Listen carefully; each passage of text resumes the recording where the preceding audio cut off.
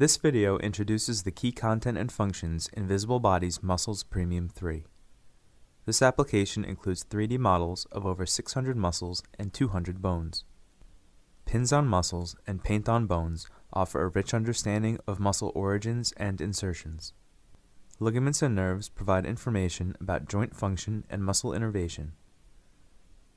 3D animations showcase muscle actions. On the home page, the first 3 buttons provide access to hundreds of detailed muscle views and animated muscle actions.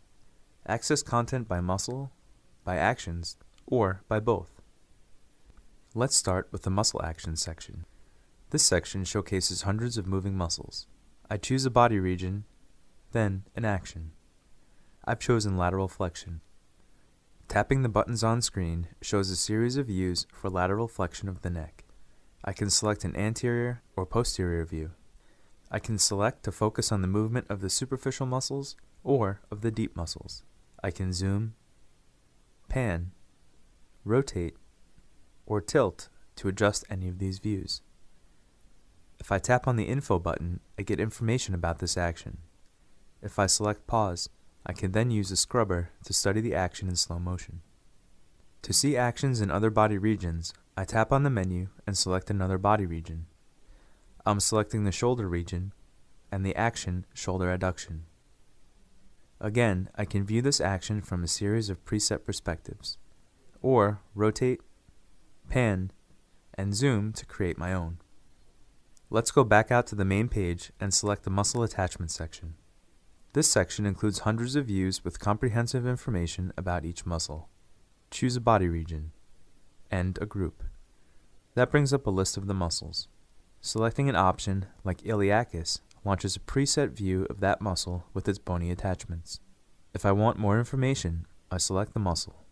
Along the top of the screen appears a breadcrumb trail with the muscle's name and information about its location. Next to the name is a small audio icon. If I tap on it, I hear the muscle name pronounced. Iliacus.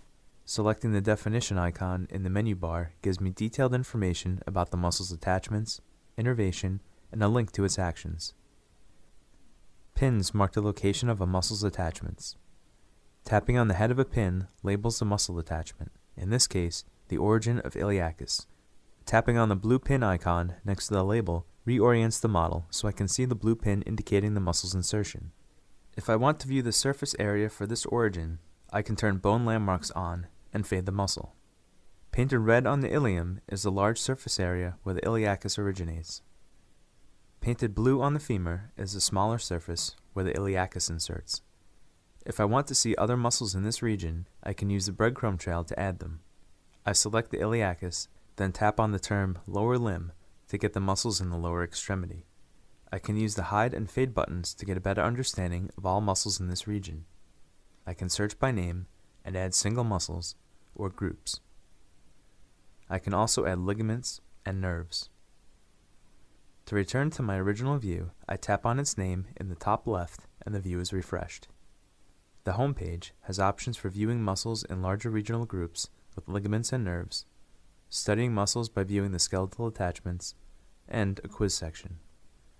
If I select the region views, I get a menu organized by regions and a series of views with multiple muscles. Show, fade, or hide work the same in these views. I can add pins or paint if I want more details. The skeleton section gives me the option of studying bone regions and the muscles that attach. Here I've selected the knee joint. Tapping on pins reveals the muscles that attach to the distal end of the femur and the proximal section of the tibia. The quiz option on the home screen contains over 50 quizzes. I'm asked to identify specific muscles in the interactive 3D model. If I get a wrong answer, I can try again or highlight the answer. When in the quiz mode, I can rotate the model and hide or fade structures. Thank you for watching this quick start tutorial. For more details, visit the Apps Help section or visit us online.